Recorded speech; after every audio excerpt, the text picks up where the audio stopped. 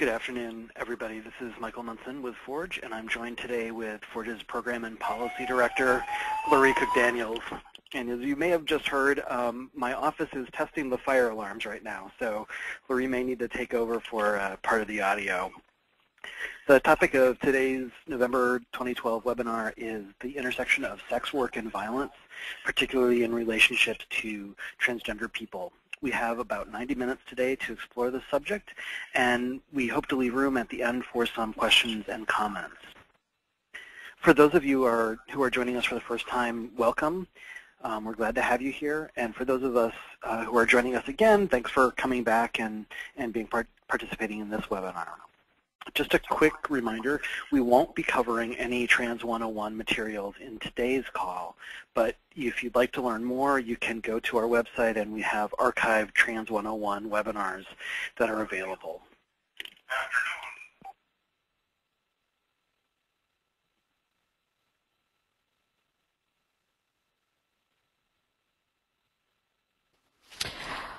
Okay. Sorry for the pause.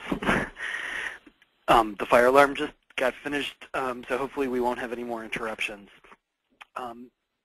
So a couple of things other than the fire alarm potential warning is that today's time is going to be a little bit less interactive than some of the webinars that we've done because we have so much material to cover. I do want to let people know that we'll send out the PowerPoints when we're done with the webinar so that people can have them, and you don't need to take as many notes if that's more comfortable for folks.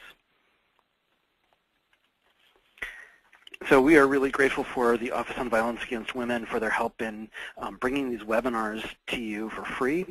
We can't do that without their support, so we're very, very appreciative of that.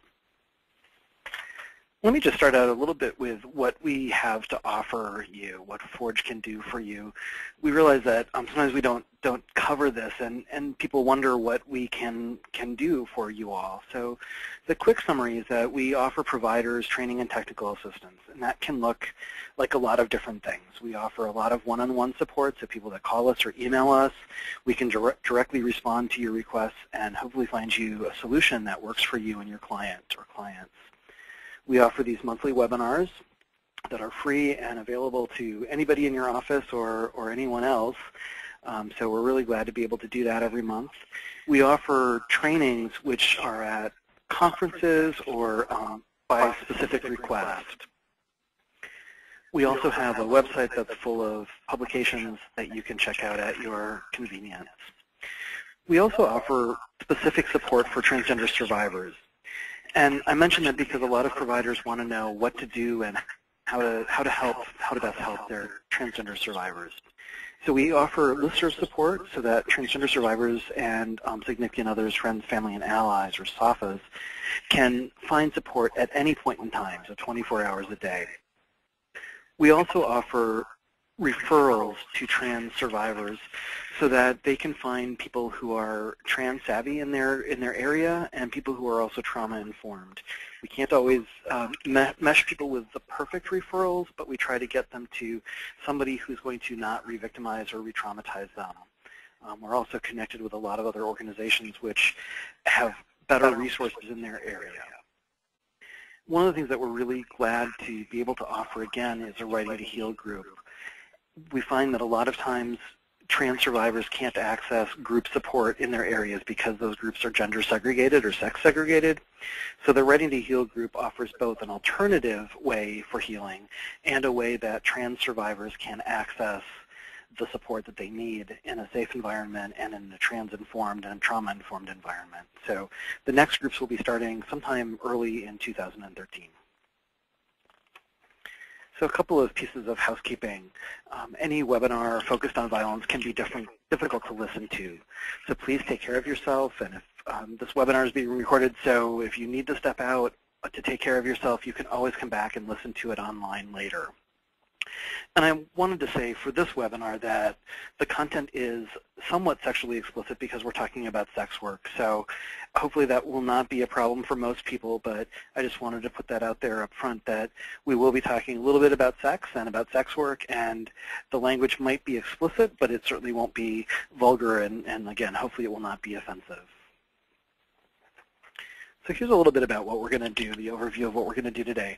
Lori and I are going to talk a little bit about data and framework of how we kind of look at where we get to and how we get to the point of having trans people in sex work environments. And then the majority of the time is going to be an interview with Claudine O'Leary. And we ended up having to pre-record this for some technical reasons, so we just did it the other night. And she's a really engaging and dynamic speaker who has a wealth of knowledge about both trans people and people in the sex trade. So that will be the majority of our time today. And then after that, we're going to talk a little bit about resources and then have some time for questions and comments. So very briefly, the data sources that we'll be drawing from today are from three main sources. One is the National Center for Transgender Equality. They, in 2011, had a very large survey of over 6,400 respondents, and it's a very interesting survey, which I encourage people to look at it in its entirety.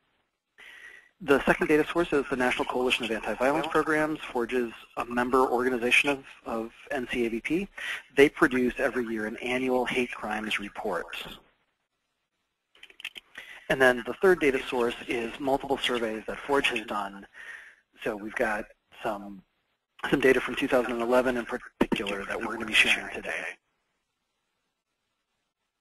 And Lori, if you're able to take over a little bit. I hear an echo, and that probably is distracting for folks. Yes, if I remember to unmute. The fact that so many transgender people engage in survival sex work, or to an even greater degree are profiled as sex workers, creates complications for transgender people who are sexually assaulted or experience other forms of violence.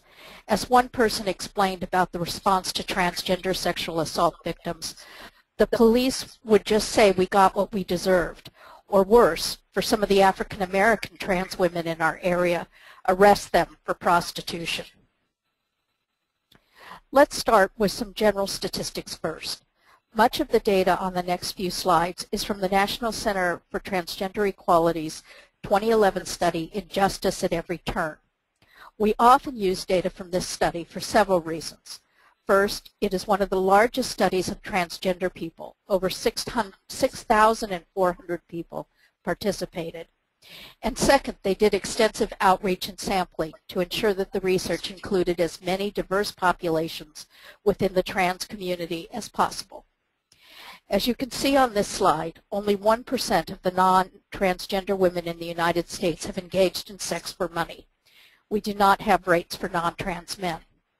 From this sample of 6,400 transgender and gender nonconforming people, 11% were reported working in the sex trade at some point in time. When we look at the data by race, we can see that the rates almost triple for those who are Latino or Latina, and are 4 times as high for people who are African American. We'll talk more about how race and other demographics play a role in prevalence as we go through the webinar today. Another overview statistic is the ratio of how many people who are male to female, or people who are on the trans-feminine spectrum, versus F to M, those on the trans-masculine spectrum, who report having done sex work for income or survival needs. The circles on the screen indicate that twice as many trans women, 15%, have worked in the sex trade as trans men, at 7%. We do not have specific data on how many individuals who identify as a gender other than male or female, trans men or trans women, may work in the sex trade. In general, more trans women of color are working in the sex trade than other populations within the trans community. However, it is important to remember that trans people of all gender vectors engage in sex work. In every Forge webinar or in-person training, we include images of trans people and loved ones. We have their overt permission to use their images in our trainings, and we are very grateful for their willingness to enhance our educational material. We include images to help people literally put a face on who trans people are. We know some providers and professionals believe they may have never met a trans person, or may have a predefined idea of who they think trans people are. Hopefully the images you see here today will help us all remember the diversity and resilience of trans people. The individuals pictured may or may not have done sex work. Let's wind back time and look at some data that helps show some of the reasons why so many trans people may end up engaging in sex for money or for other survival needs. Starting from the right side of this slide, 78% of students in grades kindergarten through 12th grade reported experiencing harassment due to their trans identity or gender nonconformity. As you can see, 31% noted that the harassment was from teachers. In each of these categories, you can see that adults and teachers, as well as other students, are causing trans and gender nonconforming youth harm. 35% reported being physically assaulted at school, including 5% from teachers. 12% reported experiencing sexual violence at school, including 3% from teachers.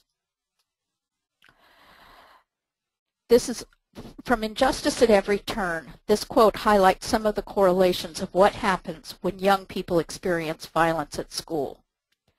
Those respondents who said they were physically assaulted at school due to gender identity or expression were twice as likely, 32% compared to 14% of those who had not been assaulted in school, to have done sex work and other work in the underground economy, and were 50% more likely to be incarcerated. As you might guess, for students who experience sexual assault, physical assault, harassment, and much more while at school, in addition to what may be happening in their lives outside of the school setting, staying in school can be difficult. 6% of trans students were expelled due to bias, and 15% reported leaving school due to harassment or violence. What that means is that up to 21% of trans and gender nonconforming youth never return to high school and never acquire a high school diploma.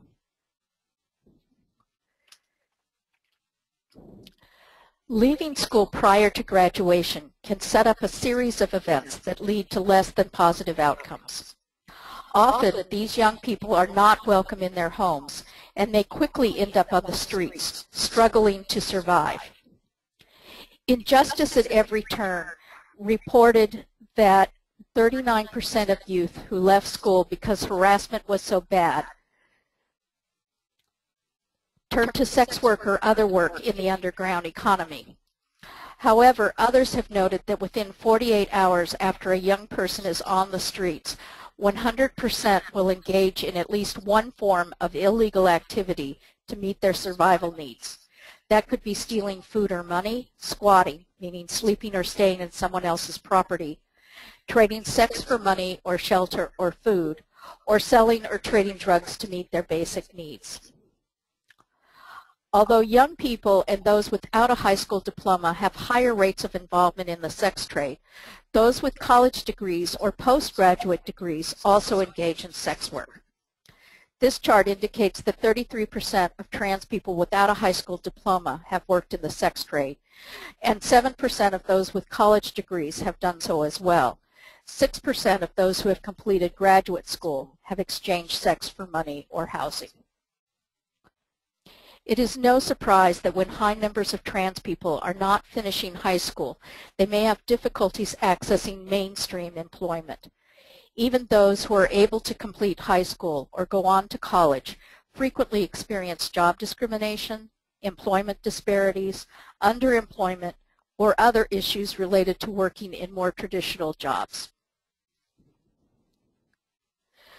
Trans people are twice as likely to be unemployed than the general U.S. population and are 4 times more likely than the general population to have a household income of less than $10,000. It is fairly easy to see how people who are unemployed or who are living below the poverty line would find other ways of accessing income and basic survival needs. One of the many challenges trans people face when trying to enter or stay in the mainstream work environment is what kind of documentation they have. Even if someone has graduated from high school or finished a GED program, they may still face a barrier if they do not have updated name and gender on their identification. All jobs ask for ID, and when there is a mismatch, it automatically outs a person as trans, which may lead to not being hired. Note, when we talk about identification and documentation, there is often an assumption that a person has transitioned from one gender to another. Of course, this is not always what is desired or possible. Many individuals do not want to transition, but rather prefer a more gender-neutral or androgynous identity and expression. Others may have a host of other reasons why they do not wish to transition. Only 21% of trans people who have transitioned have changed all of their identification and records. This is, by the way, quite a difficult task, changing all documentation, since some states or agencies don't allow changes of name or gender, or only do so after very stringent requirements are met. On the other end of the spectrum, 33% of trans people who have transitioned have changed none of their IDs or records. This is sometimes due to finances, lack of knowledge about how to access systems, systemic barriers, or many other reasons. A side note is that 41% of people who have transitioned have not updated their driver's licenses or state ID cards. We add this specific statistic since this is the form of identification that most people are asked to show at job interviews, at police stops, at banks, or at many other locations in order to prove who they are. Not having some or most identification changed can create substantial employment barriers, as well as cause hardships if stopped by the police, either for a routine traffic stop or if the victim of a crime. Here is one story of the implications of having non-matching documentation. One assault was in an emergency room at a hospital by a female doctor who I believe was angered by my appearance. I looked male, and my hospital bracelet and chart said female. Although laws are changing in more and more states, and even the federal government are adding non-discrimination laws and policies, transgender and gender non-conforming people are still being fired or not hired or promoted at alarmingly high rates. 26% of trans and gender non-conforming individuals report being fired because they are transgender. Additionally, 47% report that they were not hired or were denied promotion because they are transgender or gender nonconforming. Since discrimination in the workplace is so prevalent, many trans people are not able to stay very long at one job or may need to supplement their employment with other work or other sources of income. For those who are not fired from their jobs, many experience hostile work environments. For example, 14% of those who have transitioned have been denied the use of the bathroom that aligns with their gender. They may be asked to use restrooms on another floor of the office or even in another building. They may also be asked to use a bathroom that is not in line with their presenting gender or even their legal gender. Similarly, trans people are often asked inappropriate questions. In this survey, 41% have been asked inappropriate, invasive, or prying questions about their transgender identity or experience, or about their surgical status. Many times people think they have a right to ask personal questions, for example, about a trans person's genitals or surgical status, without realizing how inappropriate it would be if someone asked them, the non-trans person, questions about their genitals or what types of surgery they have had. Most of us tend to think of sex work as something that younger people do. However, people of all ages, genders, sizes, and shapes can and do work in the sex trade. This quote is from a 2008 Ford survey on transgender elder abuse. I prostitute myself at age 55 because even though I'm a post-op and passable, no one passes 100% of the time. No one. Job discrimination is bad because you're stuck with fellow employees 8 hours a day, 40 hours a week. That much harassment is bad for one's mental health. Trans people in general have substantially higher rates of suicide attempts than non-trans people. In the U.S., the rate of suicide attempts is 1.6%. 1.6% is barely visible on the chart on the screen. When we look at the trans community, the rate of suicide attempts jumps to an astounding 41%. We won't go into some of the possible reasons why this rate is so much higher during this webinar, but I'm sure many of you can speculate. When people who are transgender or gender nonconforming and who have been involved with sex work at some point in their lives were asked about their suicidality, 60% responded that they had attempted suicide. This rate is 37 times higher than the general population at 1.6%. It is no surprise that HIV rates are higher within populations who engage in sex work.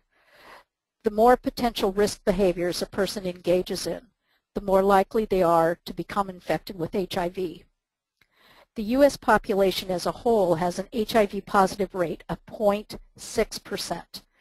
The general trans population has a rate 4 times higher at 2.6%.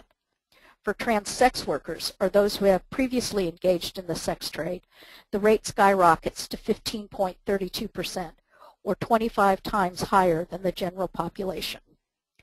There are also other disparities, such as African American trans women having higher rates of HIV infection than other subpopulations. Those without a high school diploma or whose income is below $10,000 are also more likely to be HIV positive. We're going to turn next to an interview with Claudine O'Leary. Our original intent was to have her here with us today. Unfortunately, we needed to record this segment with her earlier this week. Claudine O'Leary is an advocate for young people involved in trading sex or being sexual for money, gifts, drugs, or survival needs. She works together with youth in the sex trade to understand youth involvement, create more options for youth, and organize for social justice. She also educates adults on how to effectively and respectfully support youth and adults who've been trafficked, sexually exploited, or somehow involved in the sex trade. We are grateful that Claudine has been so engaged and able to share her knowledge with us. I will note that we were not able to handle the voice levels of this video in quite as well as we wanted to, so you may need to adjust your volume control as we go through it. This will be a video of Claudine being interviewed by Michael Munson. Michael?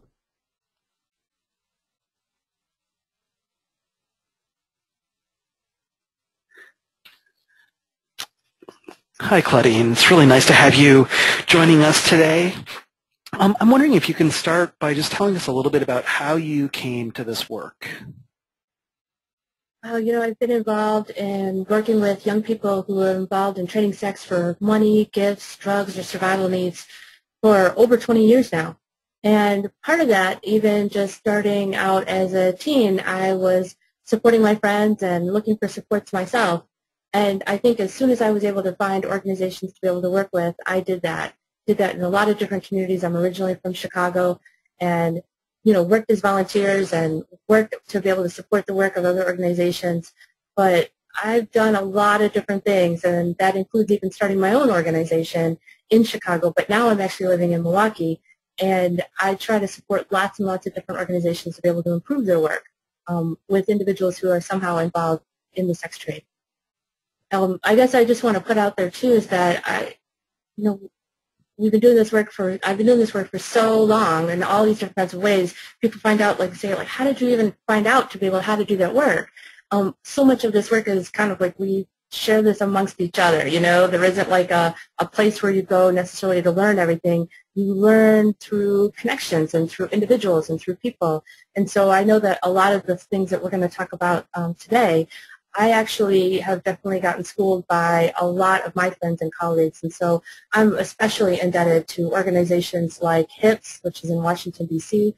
There are a number of organizations that have impacted my work, and especially even just the writings and work of Emi Kayama, who I think has just done exceptional work around this issue. So I hope to be able to add some of that information, but I've definitely learned so much from so many different people over the years. Excellent. That's really a great kind of segue too into what we're going to talk next about, which is kind of, what is the scope of sex work? What do we mean when we talk about people that are in the sex trade? And we have, I think a lot of times we have one limited view of what we think that is. So can you talk a little bit about what kind of falls under the broad umbrella of sex work?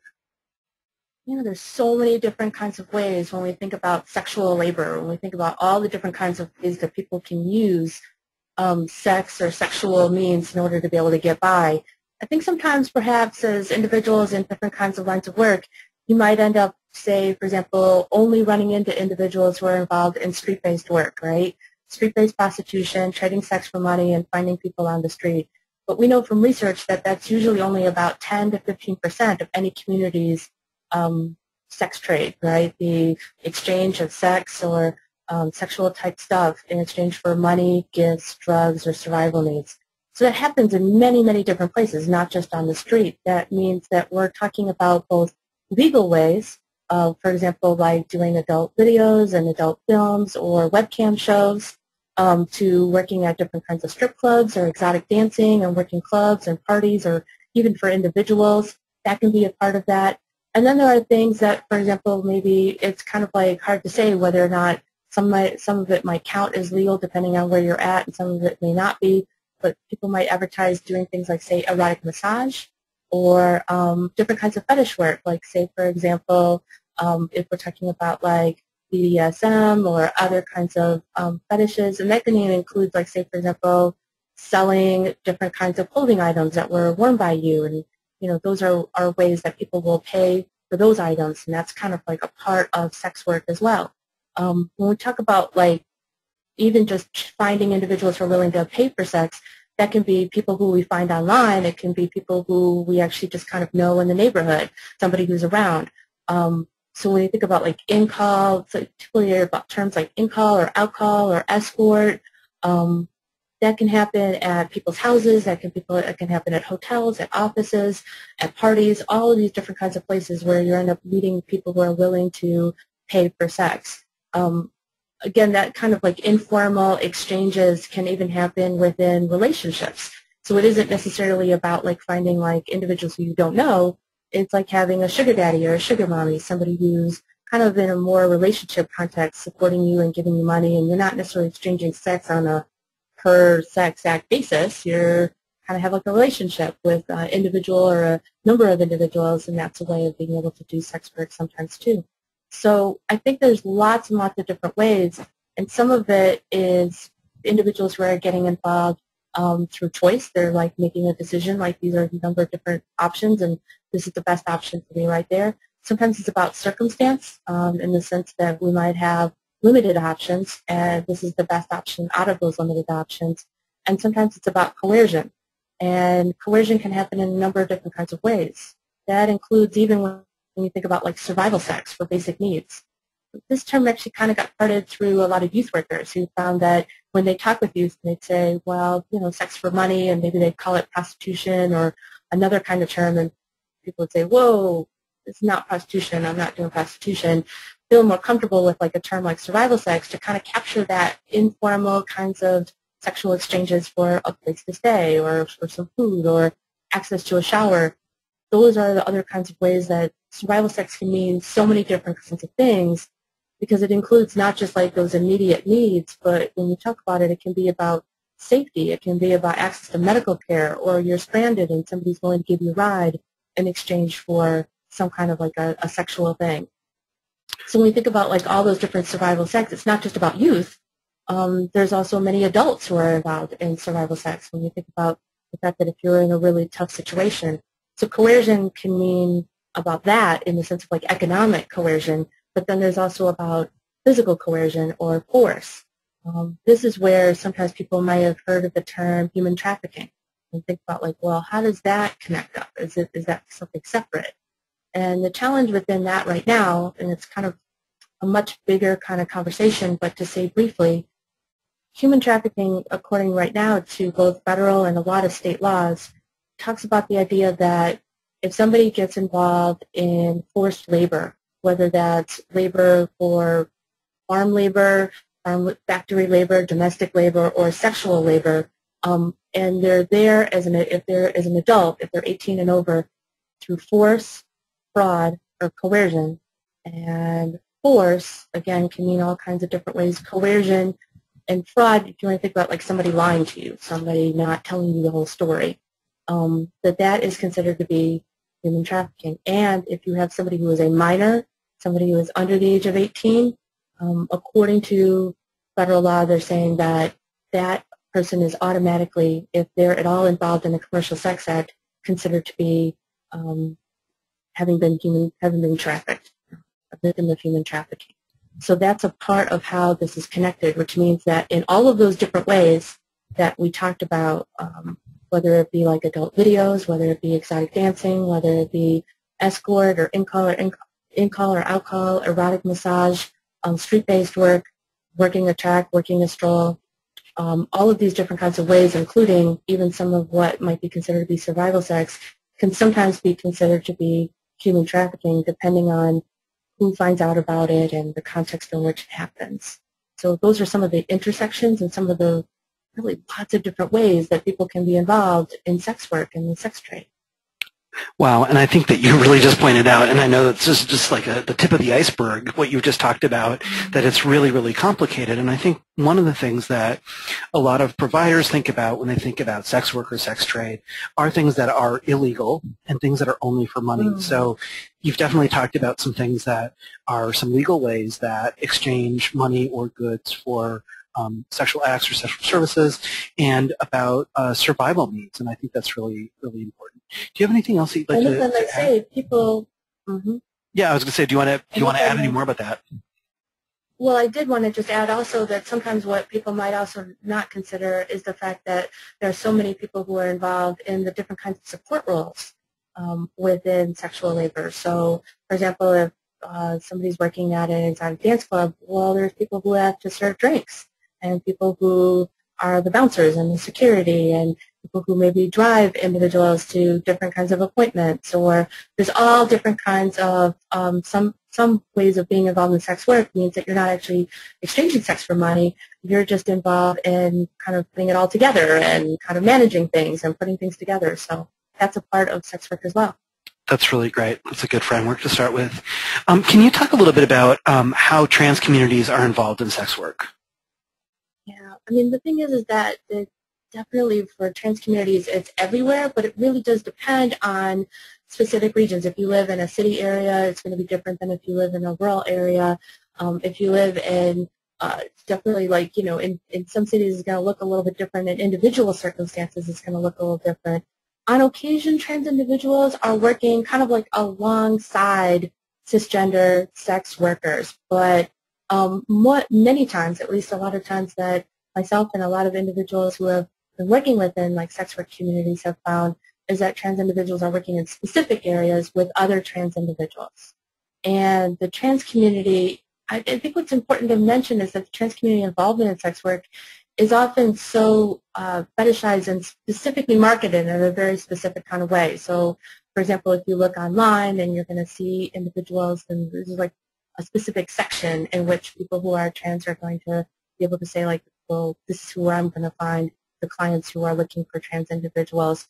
And that division is really known within, like, sex industry venues. So sometimes some of the things, and we may talk about this in a little bit, but many times clients and customers will claim, particularly when they commit serious acts of violence against trans sex workers, will claim not to know that somebody was trans. And we know that they're being untruthful because that's not where they would have actually found somebody. Like, they would have known that they would have actually gone to an area in which they knew that there were trans sex workers working.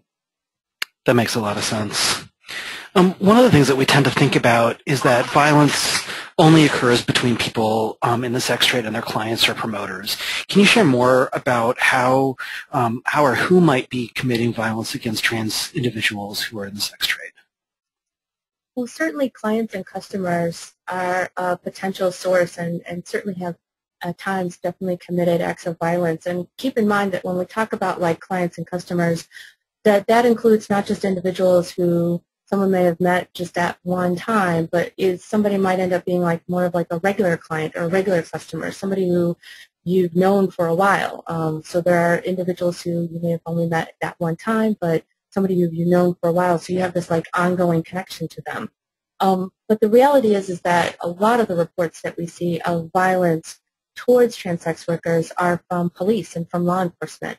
And that happens in a number of different ways. We're talking about the fact that sometimes there's a sexualized harassment and violence from police towards sex workers. And so I think that there are sometimes law enforcement who are specifically targeting trans sex workers out of that vulnerability and knowing that they can be able to use and abuse their power to be able to take advantage of sex workers. Sometimes I think trans sex workers are also targeted by police, specifically if you think about the kind of violence that just occurs through constant harassment, even if you're walking down the street and you're not necessarily working at that time, but by being targeted and by being specifically harassed by law enforcement no matter when you're out on the street. And so that can be part of the violence from police.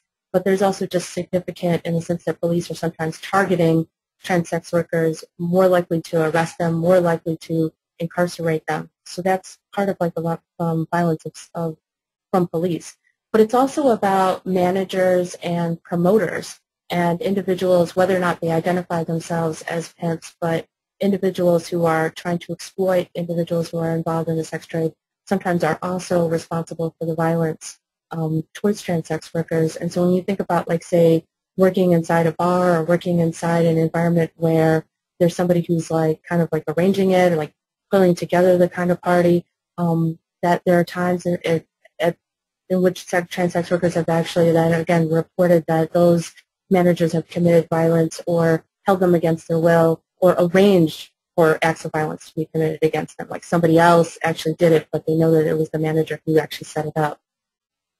What's really important to mention as well is that sometimes it's intimate partners of trans sex workers who may also be committing that violence. I mean, sometimes that intimate partnership might be your only source of connection and a source of love and amazing support, but sometimes that intimate partner may also be abusing and may also be using violence and power and control against trans sex workers. At times, it might mean that that individual is also involved, if you will, in other kinds of like illicit activity, and so there's kind of like a back and forth. But sometimes, particularly if that intimate partner is not involved in sex work, that they can also use that against the trans sex worker, against them, and is a part of that violence. And lastly, I think it's important to mention that sometimes both our biological as well as the chosen family of trans sex workers can also be responsible for potential acts of violence and the violence that then trans sex workers will report. That makes a lot of sense. And, you know, when you're talking about, like, chosen family or community members, I'm wondering if you have some thoughts on how community members may actually be more violent or aggressive towards people in the trans community who do sex work because of wanting to kind of maintain this level of, oh, you know, we're good people, we want to look normal, in quotes, and if that might actually be increasing some of the violence within trans communities.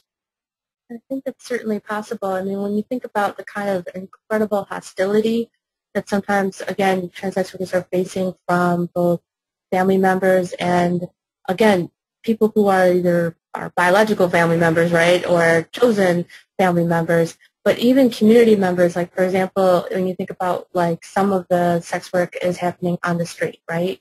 And so the fact is that sometimes trans sex workers are actually targeted by community members for the kind of violence that I think maybe other folks don't necessarily even realize. And we're talking about the fact that sometimes when I'm saying community members, I'm talking about, like, neighborhood individuals who may, in fact, throw things at trans sex workers, throw coins, throw rocks, throw bottles at individuals who are, like, walking down the street in an attempt to harass and commit violence against them. So I think that that's a part of that community member harassment. But even when you think about, like, the internal kind of community harassment, the kind of outright judgments and dismissal, the fact of, like, individuals wanting to almost, like, erase the existence of trans sex workers, so that within sometimes, like, different kinds of community environments, you feel like individuals just be constantly putting down and saying like, well, that's not really happening, or it's not really happening that much, or don't talk about that. We don't want people to know that you were involved in that. That makes a lot of sense.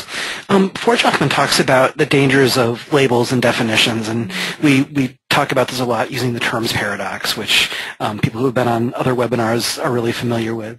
So I'm guessing that this kind of extends to talking about folks who are involved in the sex trade, so about how they identify, what labels they might use, how they define their identity or their behavior. Can you talk a little bit about what that might look like or mean?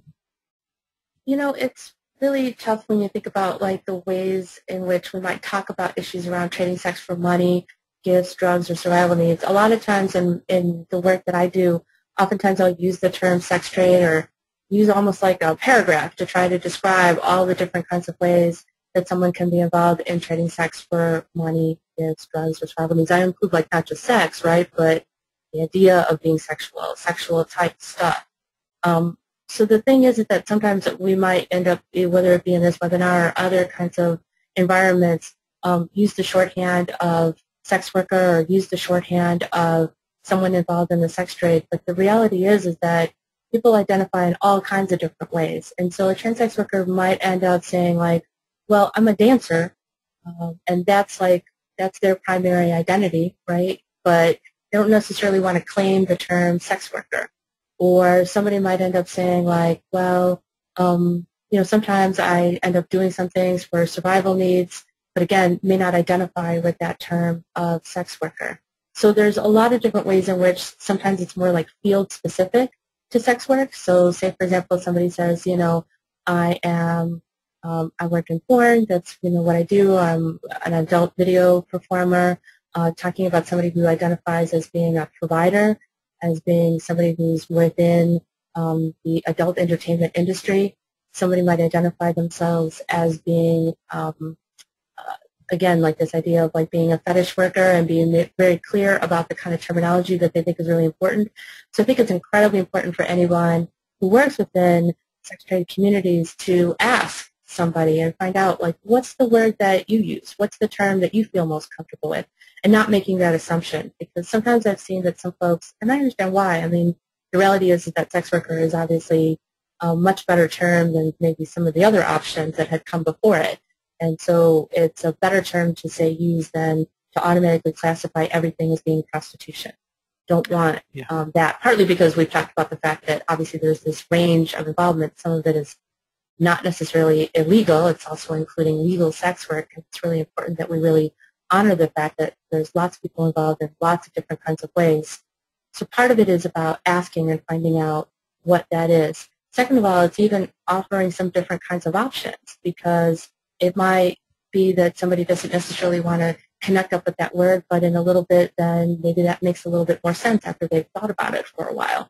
But it's incredibly important that we not just use one specific label and think that that covers everybody. Because you're going to run into somebody who just finds that that one particular word just doesn't work for me, and it's better to ask.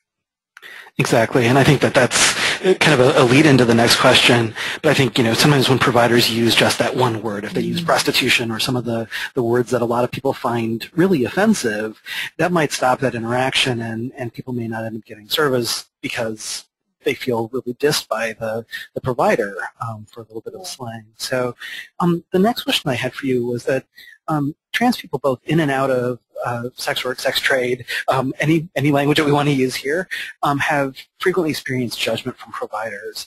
And they might be hesitant to seek the care that they need because of fear of additional judgment or discrimination or violence. Can you talk a little bit about what advocates and providers can do to help trans clients feel less or no judgment from helping providers? I think it's so very important because, for example, when I've had the opportunity, and there have been times when, you know, I've just kind of put it out there, we're having a conversation or having an individual conversation, particularly because my work is oftentimes with young people, and so with a young trans person, and ask them and say, like, what do you think is so very important from anybody who's working to try to, like, assist individuals who are involved in the sex trade? What do you think is really important? Universally, everyone will say people really need to stop being judgmental. The dilemma is that I think a lot of anti-violence advocates might think of themselves well, of course I'm non-judgmental.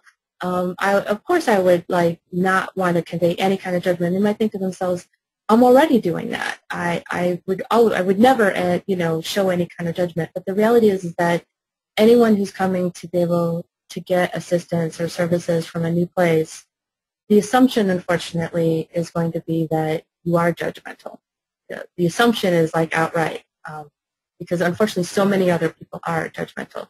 So to me, I feel like it's really important for anybody who wants to be able to extend help that they need to be the first ones to bring it up themselves. They can't actually necessarily assume that that person is going to assume that you're non-judgmental.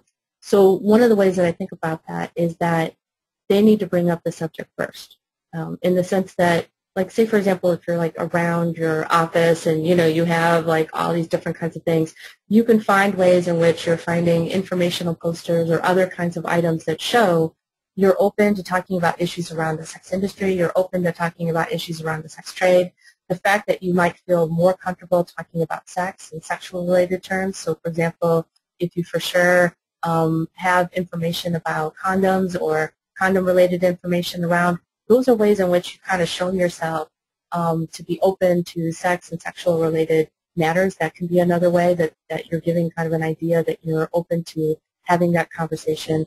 Another thing is that as it kind of comes out little bit by little bit, say for example someone's disclosing information, they're talking a little bit about that. Again, it's important for individuals who are anti-violence advocates to actually go out of their way to be able to say I want to hear about this, and I guess thinking about ways in which you can say I've already encountered this in these kind of different ways, this is where my knowledge comes from, but I really want to learn what your understanding is and tell me more, and I'm open to learning about that.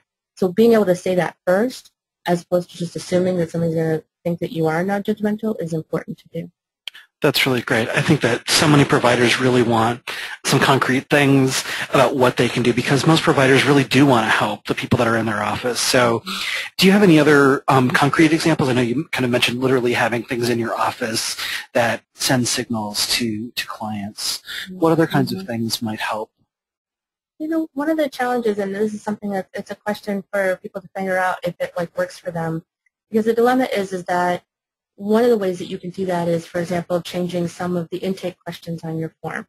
So, for example, you could end up asking questions on your intake form that opens up that conversation, like saying, for example, a question like asking, have you ever been involved in trading sex or being sexual for money, gifts, drugs, or survival needs? Now, the challenge is that depending on what kind of a place that you work at, the question is, are you opening up that question because you can actually hold that information confidential, or perhaps for some anti-violence advocates, they find that if they ask that question and somebody says yes, that things become a bit more complicated. So it's a question mark to say that if it makes it possible for you to be able to change perhaps some of your intake forms, you could end up finding out this information much sooner.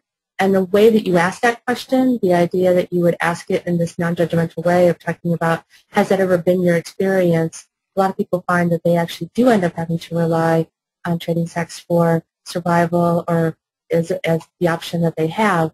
Can you tell me a little bit more about that if that's been your experience? That can be a way to be able to open up that conversation. If not in the intake, then it's about thinking about other opportunities as you are working with that individual. So say, for example, maybe not an intake, but at a future date, particularly if you have an ongoing relationship with the client, to be able to bring up that topic and say, so this is experience for a number of the clients that I work with. Has this been your experience too? In order to be able to open up that conversation. And that can be another way that, again, you're showing that you're willing to talk about that and you're not actually having to wait until somebody brings it up.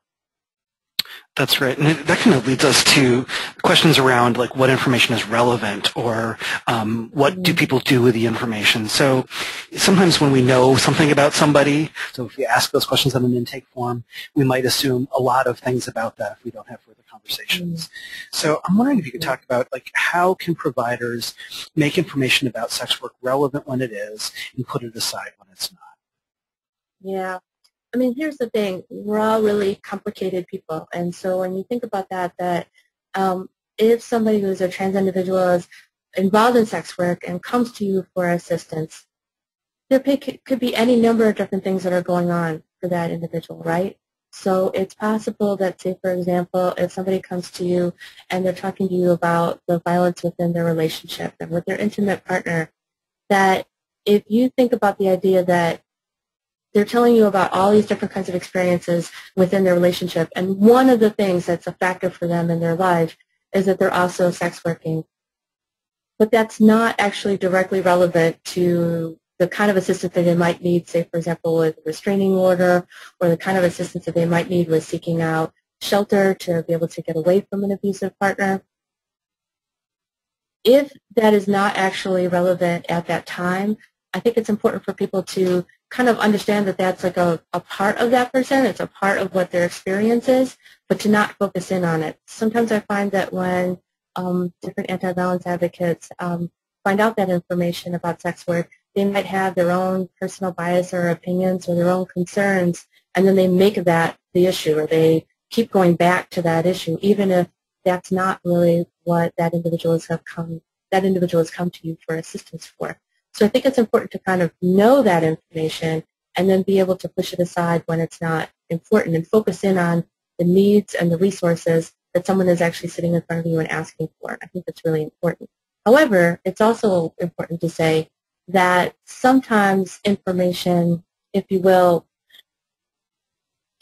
it's like, I think sometimes for some trans sex workers, it's almost like they'll get so used to the idea that discrimination and violence is so routine that it's almost like they're kind of expect you as an anti-violence advocate to not take it as seriously either. So they may not even present it as being that big of an issue. And it's okay sometimes, I think, for anti-violence workers to talking with trans sex workers to focus in and say, I think that's important. I don't think that you deserve that violence. What can we do and what can we talk about to be able to focus in on that? So I think it's kind of important to acknowledge when stigma and discrimination because of sex work is clouding, whether it be like those different system providers, all those different kinds of like, whether it be law enforcement, and clouding their judgment to be able to take a sex worker seriously in their reports of violence. So I think it's important to, at times, you're going to end up having to like kind of acknowledge when stigma and discrimination against sex work is real, and at times you're going to end up having to kind of push that aside when it's not the central focus. That's really great, because I think that a lot of times people really do need to just have that affirmation of, you know, I hear you and I think it's important.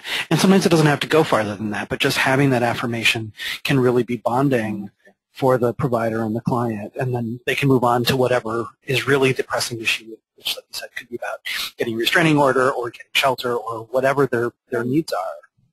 So that's great.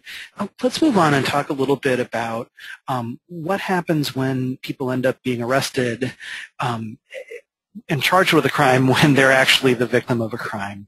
Can you talk a little bit about what happens? And it gets really complicated sometimes with who's the victim, who's the perpetrator. You know, how do things play out sometimes? Yeah.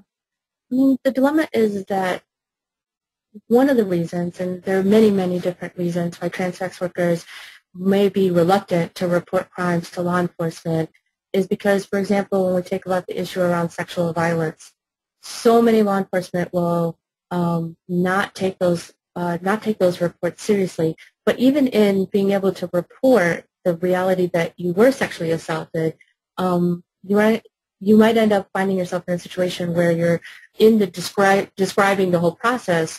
You're actually talking about the fact that you were engaged in a crime while this crime happened to you. So everyone has the risk, if you will, of when reporting these crimes to law enforcement that they may arrest you based on the details of your report of your sexual assault, which has happened. They may actually also, law enforcement could potentially arrest you because you have a warrant, a previous warrant out for your arrest.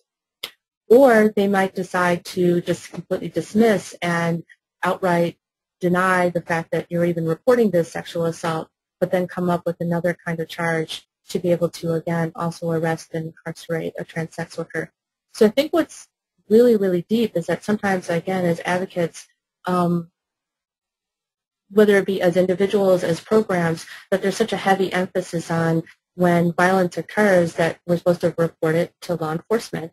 And yet for trans sex workers, it's incredibly important to recognize that oftentimes there's such an incredible risk of law enforcement making that arrest in the process of making that report that I think advocates really need to take that seriously. And one of those ways that you can actually take that seriously is not only by being able to provide what is a level of legal advocacy, something that many of us are trained to do, but also recognizing at times that what you actually really need is lawyer representation.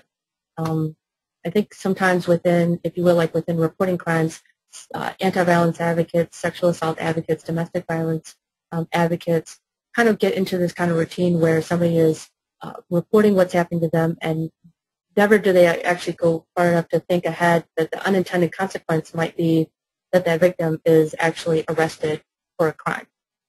But because that is an actually distinct possibility for individuals who are sex workers, I think it's really important to think, what are the kind of resources we have to make sure that somebody has lawyer representation. And if they don't have lawyer representation at the time, then it's really important for them to be able to support them in what are basic legal rights, which is being able to not have to talk with law enforcement until they actually have lawyer representation, right? Kind of like this idea of I'm going to stay silent until I actually have a lawyer by my side, because in the possibility of reporting that, you might end up, again, in a situation that was completely blown out to where now you actually have a criminal case when what you were doing was trying to report a sexual assault.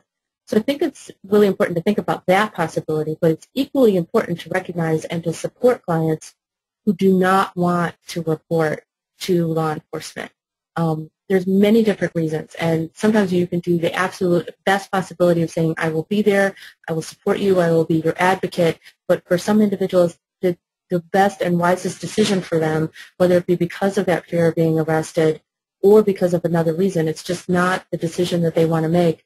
It's important for anti-violence advocates to support trans sex workers in deciding to not report to law enforcement and perhaps finding other kinds of more creative ways to be able to get the kinds of services and assistance that trans sex worker needs without actually having to make that law enforcement report. Sometimes that can be a bit complicated. I'll give you an example within what we talked a little bit earlier about within human trafficking.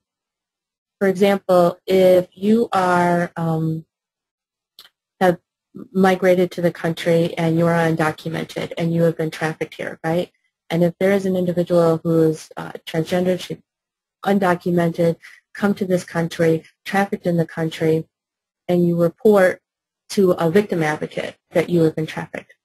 If at that time you end up reporting to, in order to be able to get access to some of the necessary benefits that you might end up being able to qualify for as a trafficking victim, you have to report to law enforcement if you are over the age of 18. And you have to comply with law enforcement investigations in order to qualify for those benefits that are available to trafficking victims. So a lot of times, sometimes victims and providers will end up having to figure out other kinds of strategies, because if somebody doesn't want to report to those law enforcement authorities or go along with criminal investigations, they're going to have to figure out other kinds of ways for them to be able to receive services, because sometimes so many of our services, whether it be around trafficking or other kinds of anti-violence services, are connected to and dependent upon reporting to law enforcement. So the more that we can actually figure out creative ways for victims of crime to be able to get the kind of services they need without actually having to report to law enforcement, I think it's incredibly and crucially important at this point.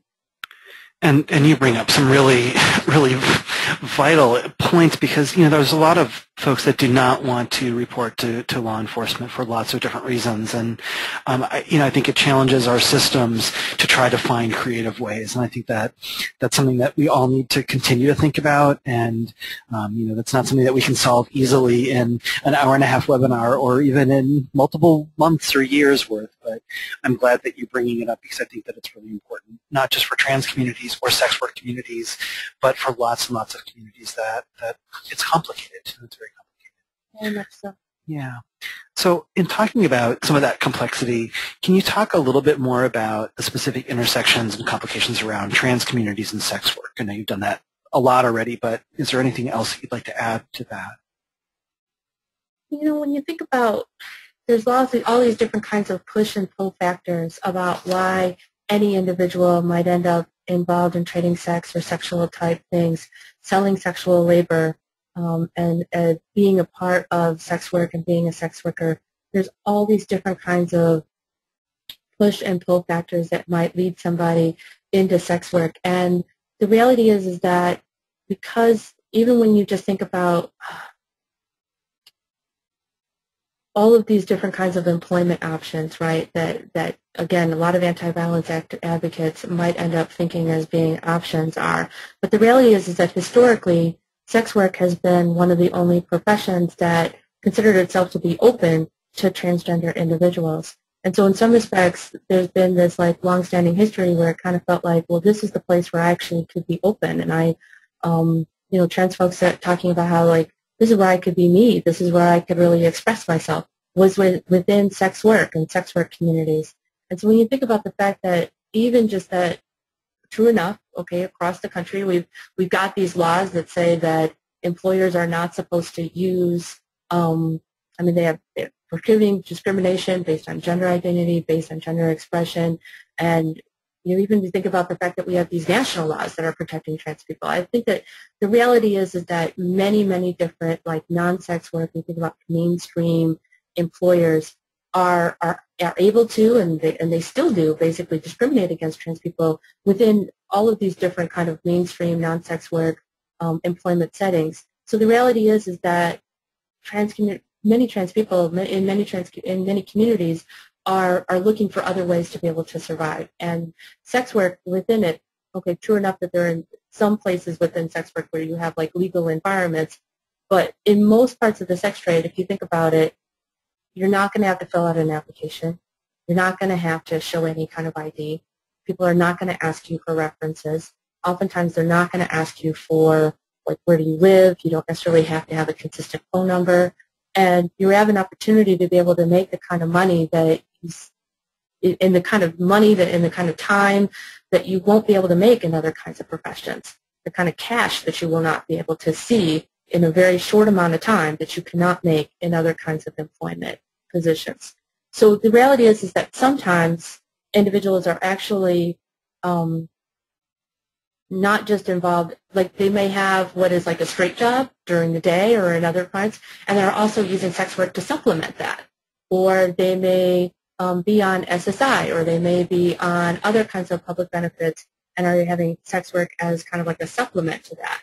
So that's another way in which people are kind of actually using it as more of like, if you will, like an addition to the other kind of income that they might have. And even when you think about all the other kinds of expenses that somebody might have, so they might have some insurance, but it's not covering all of their healthcare needs, or they may have no insurance. And so, again, the kind of access to the cash that you can actually make within sex work might be supplementing some of those healthcare needs. I think that that's incredibly important to think about, because all of those different kinds of ways in which people might kind of be making money in informal kinds of ways, sex work is one of them. But there's other kinds of, like, if you will, when you think about like the informal economy or the underground economy, in which individuals are kind of making money in those different kinds of ways. So you might end up having, having that ID or having that identification, but maybe you don't want to necessarily like fully change over that identification, or you don't want to change the ID. And when you think about the fact that even just I've been talking about this as being a reality for individuals who might be U.S. citizens and don't have necessarily like you've lost your ID. But when you think about the fact that you have folks who are undocumented and may find it really difficult to be able to secure any kind of even false identification, I think that the reality is that it may be really, really difficult for somebody to be able to get other kinds of employment outside of sex work. So there's a lot of intersections and complications about why we're seeing such a strong correlation between trans communities and sex work. And a couple of things that I guess I want to go a little bit more into detail too about is that for so many trans sex workers who I've talked with, like the sex work environment was like one of those places where you actually felt that somebody like actually like affirmed you for who you were and the gender identity that you presented, the almost like feeling this kind of sense of like acceptance, and the fact that people were willing to pay money, and the fact that there was this kind of like sexual desire for you was amazingly affirming. And I guess I've talked to a lot of like anti-violence advocates who don't understand that sex work isn't just simply about money. Sometimes it's also about feeling kind of like you're getting this kind of affirmation, or feeling power, or feeling empowered from it, and thinking about all the different kinds of ways that you might be, getting involved for sex work. It's partly about money, but there's also other kinds of affirmations too. The thing that I think has been talked about a little bit, but it's important to not underestimate it for like a minute, is that when you think about the high number of trans youth who are homeless, who are street-based, who are without consistent housing, and that can include in all these different kinds of ways, and youth who identify themselves as home-free, who don't want that kind of specific structure of being a home, but consider the streets in a lot of ways to be their home. And so when you think about the fact that there's a higher number of trans youth who are homeless, I think that it's really incredibly important, again, when we think about like there's lots of different ways that you might be able to make money on the streets. But the reality is that sex work is definitely a part of that equation, and engaging in sex for money, or even just, again, that informal kind of survival sex that we talk about, happens both for transgender youth as well as transgender adults. It's really important to not overlook that, because, I mean, if you talk to somebody who's like 30 or 40, you don't stop having those kind of survival needs sometimes. And so when we think about the idea that we have trans folks who are involved in survival sex across the age spectrum, and that's a reality, and some of those are happening, again, not just with strangers, but within intimate partnerships, so that the reason why you're with that person isn't necessarily because it's the relationship that you know is best for you, but because that person is providing for you, and there's no other really best resource for you in that kind of way. So it's really kind of seen as being more like a sexual exchange. So those are just some of the kind of intersections and complications that we could talk about. That's really good, and I think it's really interesting to hear what's not, I don't want to say different about trans people's experience in sex work, but kind of the unique things that trans people may get out of it, or how trans people approach their work in the sex trade industry. I'm curious if you could talk just for a few minutes about what are some of the things that are the same. So things that kind of cross any kind of population that's engaged in sex work. Well, I think there's a couple of really important shared issues, if you will, shared experiences. And the first, if you will, struggle, complication, really serious issue that is facing sex work communities is criminalization. So the reality is that across the U.S., in most of the U.S., outside of rural, just some rural counties in Nevada, prostitution, the exchange of sex for money, is largely considered to be illegal. It's criminalized in lots and lots of different kinds of ways, in lots of different kinds of, there's different kinds of experiences. So say, for example, in some communities, it's considered to be something in which a lot of folks get ticketed for, so you get all these different kinds of fines. Some individuals are actually receiving what are state charges, and so you see lots and lots of, for example, very aggressive law enforcement sweeps where law enforcement will kind of focus their efforts on certain kind of like locations or certain areas and make hundreds of arrests, for example, within, particularly in some urban areas within just a several-week basis, and you have hundreds and hundreds of arrests. And in again, all of the different kinds of research, while we know that transgender communities are definitely being targeted for unequal law enforcement in the sense that they are most definitely experiencing a higher number of arrests, certainly sex workers of all gender identities are experiencing those high level of arrests and share those concerns around criminalization, and the way that it unfortunately forces sex workers to not, it forces them away from resources, it forces them away from being able to get assistance, away from being able to be open about their lives and open about the experiences because of fear of arrest. There's lots of other kinds of consequences, again, of criminalization. Sometimes that can even include, say, for example, individuals and the kind of criminal background checks that people complete, so that kind of criminal history can follow you around. That's definitely a shared experience of criminalization. The other struggle that sex work communities across the country are experiencing is really talking about the fact that, and this is something that we knew was going on for a very long time, but it feels like just really relatively recently are we seeing a more concerted campaign, a more concerted conversation about this issue, is the fact that while we have lots and lots of public health and lots of different kinds of programs that are handing out condoms to be able to reduce the transmission of HIV and other sexually transmitted infections, unfortunately law enforcement across the country has a practice of confiscating condoms of sex workers. That can happen a number of different ways. It can happen because as law enforcement might engage or have conversations with sex workers, they might then just take, even if they don't arrest them, they might end up just like taking those condoms.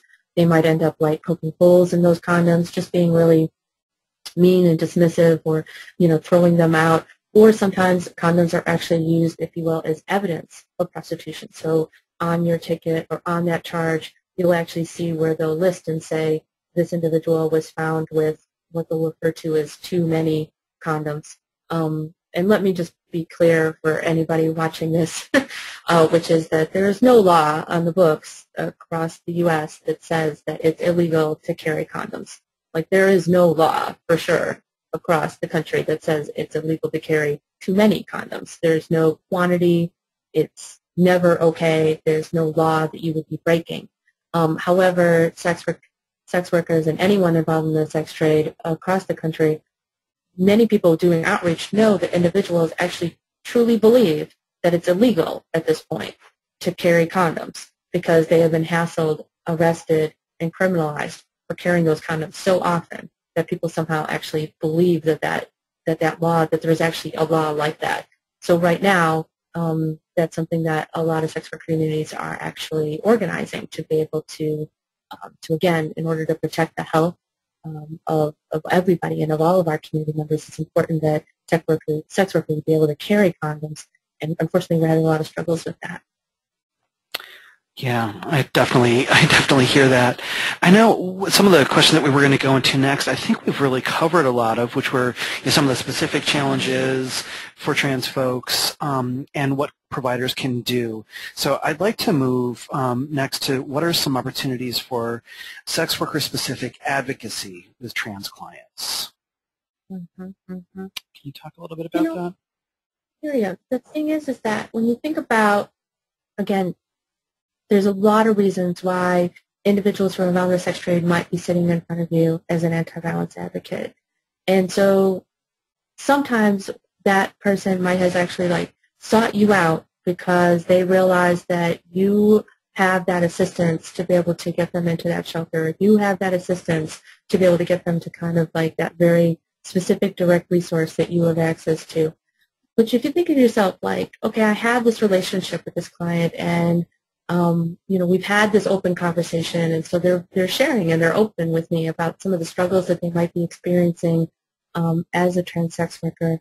I think that there's actually a lot of opportunities, and one of the things that I would really encourage a lot of anti-violence advocates to pursue is information about different kinds of harm reduction options and really respecting individuals' decisions about their work. And when I say harm reduction, some of us are familiar with this practice in philosophy, and I can reduce it to one very simple phrase, which is assisting people in any positive change as they define it. What that means is that while an individual sex worker might sit in front of you, and this person, you might think about all the different kind of complications and all of the amazing qualities about themselves, right? There's all kinds of different things going on for them, and some of the things are challenges, and some of the things are actually amazing qualities about them. And when you think about all the different kinds of complications they might bring, sometimes, again, advocates might come at it and might think well, if that's a challenge, then you should just stop. If you're, if sex work is causing you any kind of problems, that the first thing you need to do is to figure out how to exit, and that's the first thing you need to focus in on. But that's not necessarily the first thing that people need to actually focus in on. Exit is a possibility, and that might be something that somebody might be considering. But harm reduction teaches us that it's really important to think about all the different kinds of ways that somebody might make some positive, small changes that would make a benefit. And I'll give you a few examples of that. Say, for example, when we think about the idea that because sex work is oftentimes something in which somebody's not necessarily, it's not like an official type workplace and giving you like an official work schedule, right? Like you work from 9 to 5 or you work from 10 to 6. So sometimes individuals who are involved in sex work, I think that you end up like always trying to, like the schedule just gets out of control, and so it's like you're always figuring out like when can I make more money, or if I'm like not online now, I'm probably losing money. And so sometimes like that, just you're like consistently always thinking like when can I make that next appointment, and not actually giving yourself some time to breathe. So one of the ideas for example, sex worker specific advocacy might be to help a trans client come up with, for example, like a kind of schedule of saying, okay, so these are the days that I'm going to work and these are the days that I'm not going to work. It can be as basic as that. Another, for example, sex worker specific advocacy might be that, for example, a trans client who is finding that working in one specific environment, say, for example, a specific club where they feel particularly disrespected, might find that if they transfer to, say, another kind of field of sex work, so say, for example, doing as opposed to that kind of club or an in-person kind of environment, switching to doing, say, for example, webcam shows, something in which they don't have direct contact with the client or customer, might actually work out better for them. So those are some things that I think are really important to consider, because even if someone says like, well, perhaps another day I might actually consider exiting, or I might consider like I don't want to do this at that point, there's lots and lots of different options for being able to support someone's health and their wellness and their safety while they're currently involved in trading sex for money. And I think that that's really important. One of the tools that I know that you'll be providing later on with some of the resources, but for example, I work here in Milwaukee, and like many communities across the U.S. as well as in other communities, we've started a bad date sheet here. And a bad date sheet is an opportunity for individuals of all gender identities who have experienced violence from clients who do not want to report to police, or who, in addition to reporting police, also want to report to other community members who are involved in sex work about violent customers, clients, dates, Johns. Again, there's lots of different, right, hobbyists, clients. There's all these different kinds of terms or words, but the individuals who are paying for sex, sometimes they're committing violence. We also take reports of talking about violence from police or managers or promoters. When we think about all the different people who might commit violence, we want to be able to share that information, because other trans sex workers might have actually encountered that individual, and if you could tell them about what car to look out for or what house to not go to, I think that's something in which, first of all, it's a really powerful tool, right, to be able to share those experiences within community. It's also about building sex worker communities, so that instead of, say, for example, you might have conversations with trans sex workers who report feeling like this intense competition between each other. Well, Bad Date Sheet is about sharing information with each other and protecting each other and being able to build community with each other. So that's a really powerful community building tool. Because one of the things that's really incredibly important, and you're going to hear this again and again when you think about any kind of sex worker specific advocacy with trans clients, is that individuals want to hear from their peers. They want to hear from individuals who share their experience, whether it be the experience of being transgender, or especially the experience of both being transgender as well as being a sex worker. The more that we can actually increase those opportunities for peer-based advocacy, where individuals with life experience actually get to advocate and do that peer outreach, I think it's critically important. So when you're doing that kind of advocacy, no matter where you're at, and let's just say you look around in your community and think like, that's just not here around a community, well, then I would really encourage you to start looking around resources around the country so that you can be able to connect up individuals with that kind of trans-specific sex worker advocacy that does exist, so that somebody can feel that they're talking with someone who is from their own experience. So it's something that again and again we keep hearing about that. I guess I also want to put it out here too, is like one of the things that I find is that a lot of times folks will almost like kind of adapt to the situation. And in some respects, that can be a really powerful thing. Like, say, for example, we were talking about the reality of law enforcement taking condoms away, both from transgender sex workers as well as sex workers of all different gender identities. And sometimes one of the things that people do is they'll just say, well, I guess we'll just hand out more condoms, or we'll be open more often, or we'll try to figure out, ways to like kind of hide them. And those are all important strategies to kind of consider. But at times, we also just really need to support reporting law enforcement who abuse their power and to confront some of our system partners. I mean, the reality is that sometimes we have these kind of opportunities where we can learn from each other, but sometimes we also have to challenge each other and challenge those different system partners to say, you know what, that's not okay. We've been hearing all of these different reports of, say, for example, you've been hearing lots and lots of different reports of police harassment of trans sex workers on one particular street or in one particular area. Well, let's start drilling down on that and finding out, who are those law enforcement? Are those detectives? You might want to think like, maybe that's specifically detectives who are investigating prostitution. Maybe it's not. Maybe it's actually like your more beat-level officers, your district-level officers who haven't gotten that kind of specialized training and competency training, and there's a lot of opportunity there for being able to educate and inform those individuals. So it's important sometimes that we need to start asking questions about how we actually change our systems and not just kind of get used to the way things are. Definitely. I love your definition, by the way, of harm reduction, and that's a perfect way to talk about what harm reduction is. It's a very simple way and very poignant. And I also think that it's really important that you were sharing like how sometimes people get more from their peers. So these peer-to-peer websites, peer-to-peer reporting sheets are sometimes probably even more valuable to people than the official ones, that's in quotes, of websites that are made by people outside of the community. I'm wondering, we have a few minutes left, if you could share a little bit about any of the resources. We're going to go through some resources that you shared with us after we're done talking, but if you wanted to highlight any of the resources that you think are especially important for people to be familiar with. Definitely, definitely. I think that there's so many, and I definitely want to make mention that if you're thinking to yourself like, where would I find some of this information? We actually, the National Sex Worker Outreach Project, as you might see like an acronym of SWOP, SWOP, has chapters all across the country. So even if you don't necessarily have one right there in your own community, you can be able to contact some of those individuals. But there are actually also some really amazing projects that we have all across the country, and I can mention a few.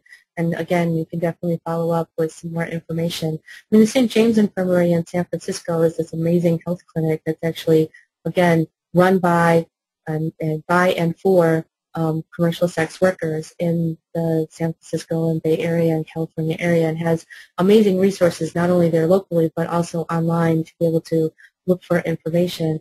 When we think about, say, for example, I've mentioned earlier, much earlier, the organization HIPS in Washington, D.C., that also has amazing information that's available on their website, as well as information that they would be more than happy to talk with you about, to share about that transgender-specific sex worker positive advocacy. I think that that's really powerful. And I'll also make mention that there are a number of amazing youth projects, and some of which you'll get some highlights here today when you think about, say, for example, research that's being done that is specific to trans youth, and the kind of organizing that's happening that's inclusive. And so, say, for example, I'm thinking of projects like Fierce in New York City, that's LGBTQ youth of color who are organizing and including sex work issues as a part of that organizing. Or when I think about the Young Women's Empowerment Project in Chicago and the research that is youth-led research, and again, in their research of talking about the kind of systemic inequalities in which youth in the sex trade and 20%, I mean, there's so many different figures. I would encourage you to take a look at that research, but inclusive of the experiences of transgender and genderqueer youth and their experiences of sex work. Again, talking about all those different kinds of experiences, youth projects are really in the forefront of leadership on this, and so I would really encourage you to take a look at some of those different resources.